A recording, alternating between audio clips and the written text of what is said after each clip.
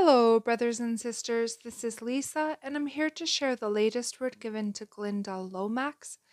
The title is Weary and Tempted to Sin, and this word was posted February 26th, 2024. My children have grown weary and are being tempted to sin. Children, if you will avail yourselves to my word, it will refresh you and give you the peace you seek. Sin will not bring peace. It only brings the need for more sin. Think on me and all my goodness to you and those you love. Meditate on my holy word, and it will refresh you and strengthen you.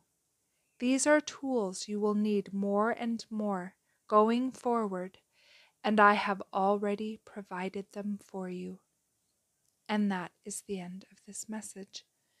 I pray you all have a beautiful day in the Lord. God bless each and every one of you, and I will see you either next video or in the air. Bye-bye.